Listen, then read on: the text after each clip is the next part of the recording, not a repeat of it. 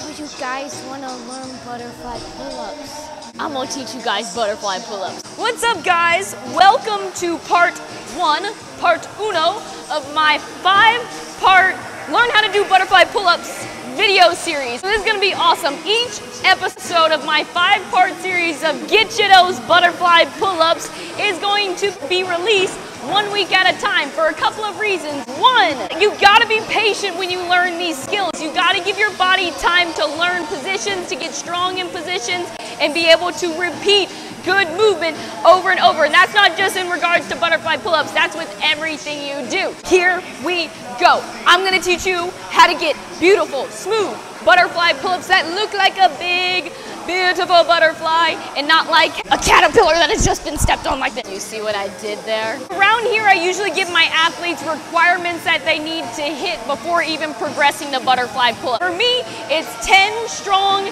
connected, standard kipping pull-ups along with being able to do 5 consecutive strict pull-ups. Now the reason I put those requirements on learning butterfly pull-ups is because butterfly pull-ups put a lot of torque on your shoulders. If you don't have the basic understanding of the kipping swing and the shoulder strength to go along with it, this skill could be dangerous or put your shoulders in vulnerable positions, and that's the last thing we want. The last thing we want is to injure our shoulders when we're working on a new skill. So those requirements are very, very important. Episode 1 is all about learning the butterfly kipping swing. Now that is a trick statement right there, because if you have your standard kipping pull-ups, you have what it takes to learn a butterfly kipping swing, because it's the same swing. Now I'll ask you guys out there that maybe already have some butterfly pull-ups and have tried some. Were you guys ever taught this guy?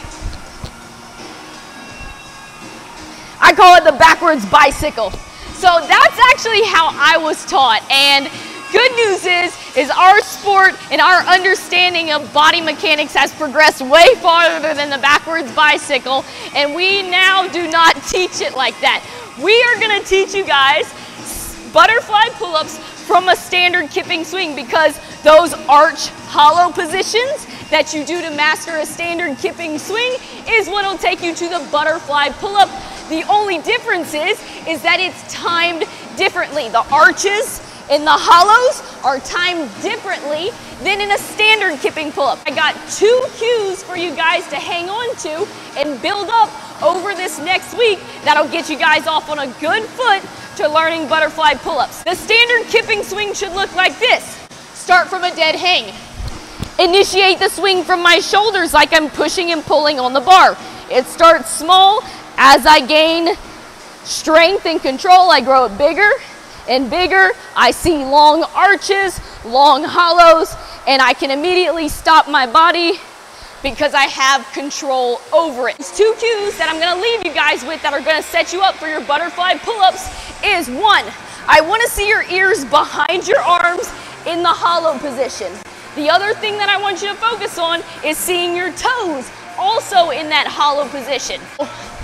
Leaning back in my hollow position, I can see my ears behind my shoulders, behind those arms. You guys can see my ears every time I hit that hollow position. The other cue is seeing my toes in the front of that hollow position. That guarantees that my body is in a hollow position, because if it's in a correct hollow position, I can see my toes in the front. If I'm not, say I'm in the opposite, which is an arch, I won't be able to see my toes.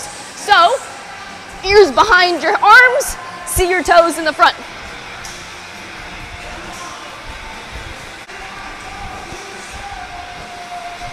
Boom.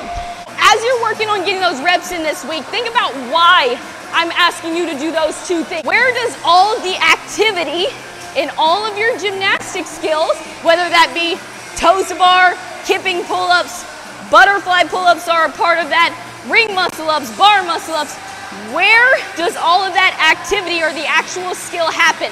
In the hollow or the arch? Think about it for a second. The answer is a hollow position. On my toes to bar, I'm sweeping up those toes in a hollow position. On a kipping pull-up, a standard kipping pull-up, I'm pulling my chin above the bar in a hollow position. Same thing applies when I go to butterfly pull-ups. All the action happens in the hollow position, and that's where people get a little bit caught up.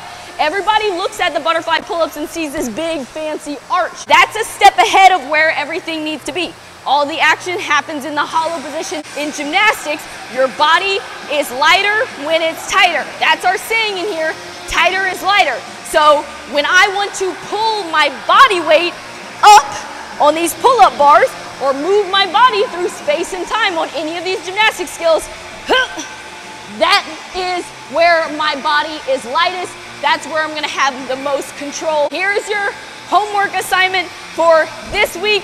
Step 1 to learning butterfly pull-ups. I would get 5 sets of 5 kipping swings where I'm spotting my toes in the front and seeing my ears in the back. Hollow, arch, hollow, arch, hollow. Hollow, hollow, hollow. Tighter is lighter. Let's get these butterfly pull-ups. Do that homework. I'll see you guys next week for part 2.